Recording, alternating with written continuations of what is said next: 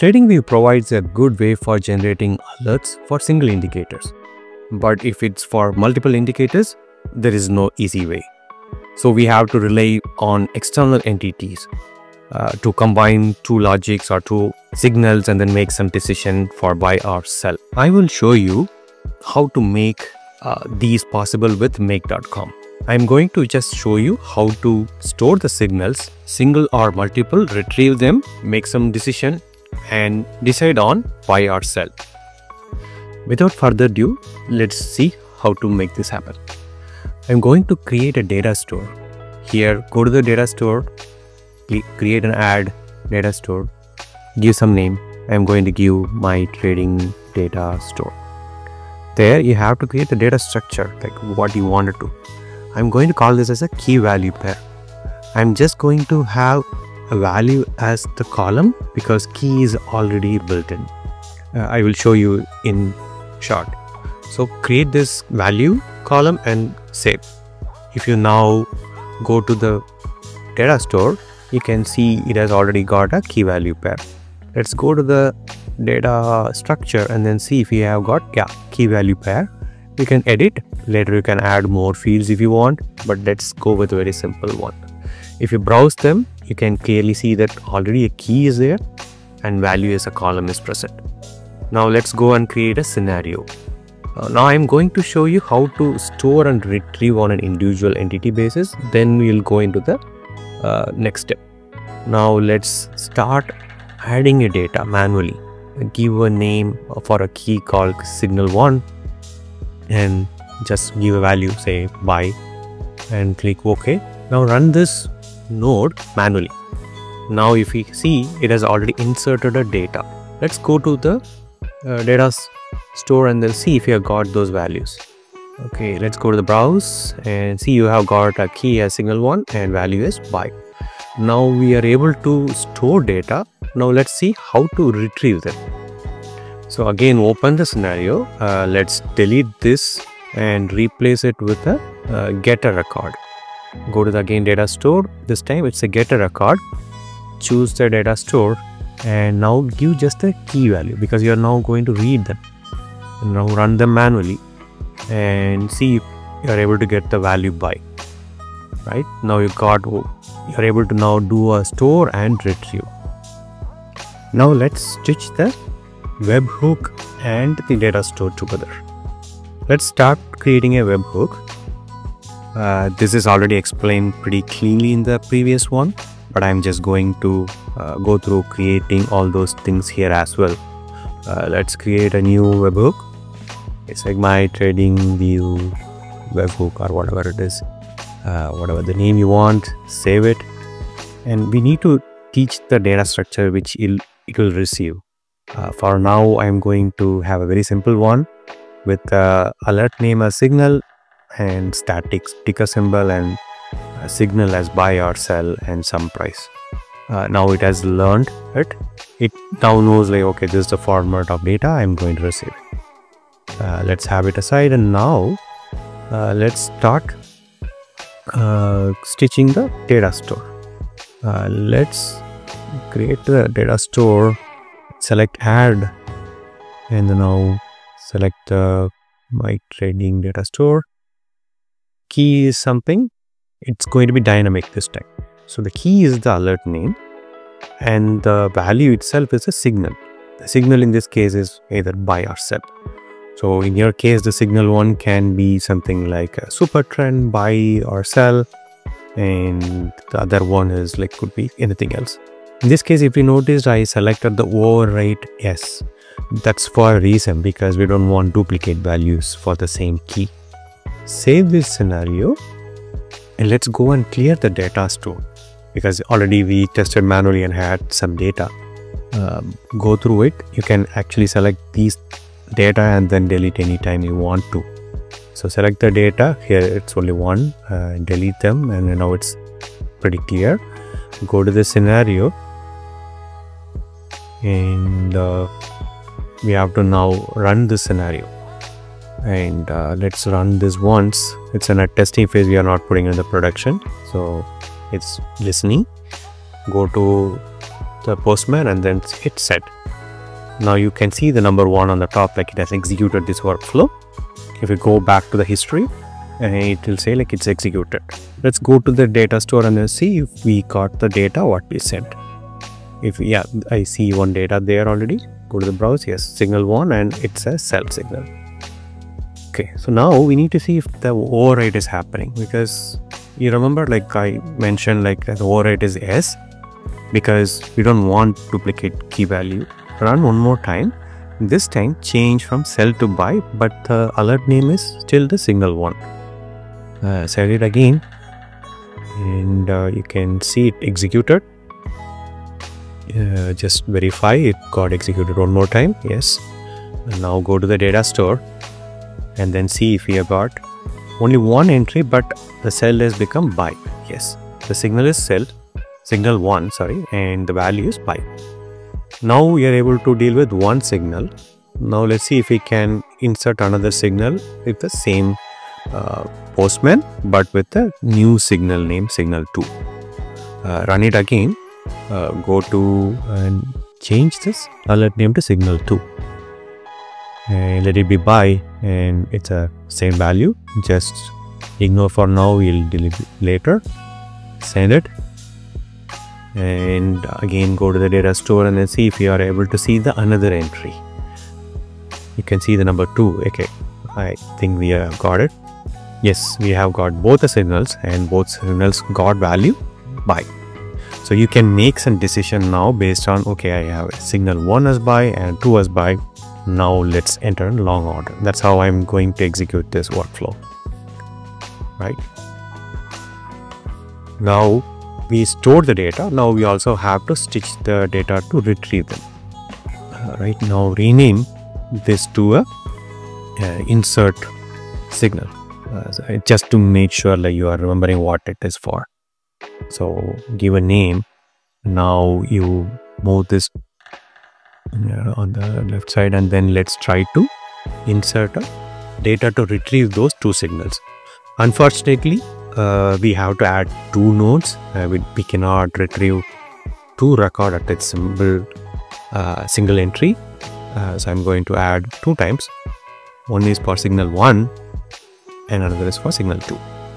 Here also it's going to be static, because you are here, you know, like exactly like this is a signal I am going to receive. So but later if you want to make it as a generic also, you can decide. But here the logic is very simple. I'm going to follow where I'm going to have very static ones. You can make it dynamic later. So I know like exactly like I have signal 1 and signal 2, so I'm going to rely on those things. So I got signal 1, so rename again to saying like get record of signal 1, and the other one will be the get signal 2. So that way like you can know like the first one is a webhook which you receive, then insert the data whatever you receive, then try to retrieve those 2 and then make some decision. So now we have got all the 4 nodes. We have got another set of workflow. Let's run one time and then see if we are able to see all end-to-end working. Send again the same data. It will insert into the same value. But if you look at the get of this one, you can see that signal 2 we received a value as buy, and also we know the end-to-end it is working fine. Now let's make a decision call based on those 2 signals. What we are going to do, I'm going to add a router node. In the router node, like 2 paths are there. On the first path, I'm going to treat that as a long entry. I'm going to call as long, and for the condition I'm going to say if my signal 1 which matches close to buy and a logic, I'm going to add a and logic, and say like signal 2 also has a buy. So if both signals are buy, I am going to make a long entry. So just have a, like whatever the logic you want, but for my case it is more about adding 2 entries. Same for the short signal. I'm going to say if my signal 1 matches sell and signal 2 matches sell, go for a short entry. So this is all your logic, how you wanted to make your trade. This is just an example I'm showing here as a very simple logic. They both are buy long and both are sell in short. So now you have both entries. Now you go to add a HTTP node actually to make a order. So here even in my previous video I have already showed how to enter these order through HTTP in alpaca. Exactly, I'm going to use the same. I'm not going to go very deeper into it. Just add the HTTP node and fill the data as explained in my previous video. I will give you the link in my description. I'm not going to go over it. I have filled all these values as per the previous video. Just I have added my payload as well. If you go to the alpaca, there is the order. If you look at it, there is no order. And now we have a full end-to-end. Let's go ahead and clear the data store one time to make sure we don't have any data in the database. Okay, select all, delete them. Now you've deleted all this data. Let's go to the scenario, run one more time. This will be a very repetitive way of running and stopping. It's not in production yet. So yes, okay, it's run. Let's start with the signal 1. So for signal 1, I'm going to send buy. So once you send it, you can really like see the right side. Actually, the action is happening. If you can see, like I'm sending a signal 1, you see that there is an execution. What will happen? This is what it is. It entered a first signal buy. So still the order didn't go to. If you see the number ones, it didn't go to the router node HTTP because it has got only one condition satisfied. Now let's go and send a 2. Right now, if you go to the scenario, still there is no order. If you go to the scenario and again it's like actually in the on state, run one more time with signal 2. This time again you saw the entry, it ran. Now you can see the HTTP node also having a 1, which means it actually hit the scenario. See, you can actually see the order is like placed and it is in the queue, but it's off market, like, so it is in the pending state. So I am now, the next stage is to say like, okay, now you have got manually things are working. How do we stitch the trading view into the picture as well? Here I am actually having the BTC USD and I'm having super trend as well as B4. I'm going to use that as an example. The first I'm going to call that as a signal 1 alert name buy. The name is obviously like it's any description, but the message is where the actual signal will be. So go to the webhook, copy them, go to the settings. I'm going to exactly copy the same payload, but I have to modify a little bit to make it dynamic. I'm going to call this as signal 1, which is a very static one. You can call whatever the name you want. You can, for ease of reading, you can call that as a super trend itself. Ticker symbol, I am sending it as a ticker, and price I'm going to make it dynamic already as explained in my previous video. Within the 2 curly braces you have to call that price. There are a few values mentioned here. There seems to be something wrong. Okay, the price is not included in the double quotes because it's not a JSON format. Let's fix that one. Create. Okay, it created the first alert. For this demo purpose, I am using a 5 seconds so that I get this indicator very quicker. Add the second one. Here I am going to add the second signal, which is a B4 in this case, and call that as a signal 2 buy. I'm not going through the sell signal for now. Just for the long entry, I'm showing them. Call that as a signal 2, and again buy, and the same thing. Right now we have got everything is set up. Create. Now we have got 2 signal alert being set. Now all we need to wait is for the signal to arrive. Before that, let's go ahead and clear the database again. Otherwise our logic might not be working fine. Okay, looks like the data is already cleared. Okay, maybe I cleared it already. Okay, good. Now go to the scenario, and it is in on state running. Both are running. Let's go to the alert. Now all we need, okay, it already received the one signal already. Let's see if it received signal, some signal. In this case, like we received signal 2 first. We didn't receive the signal 1 yet. See, it didn't satisfy the long. The other nodes are executed. If you see here, it's showing the signal 2 is like we are seeing it buy, but it is signal 1 is empty because the trading we didn't generate the signal 1. So in this case, if you see like one of the condition didn't satisfy. Yeah, now we have to wait for signal 1 to happen. Let me see if it let me fast forward a bit and then see we can, okay, now also we got signal 2 only buy. We didn't get the signal 1 buy. Okay, I think looks like we have to hit for a while. Okay, now we got a signal 1 buy. So now in this case, let's go to the history.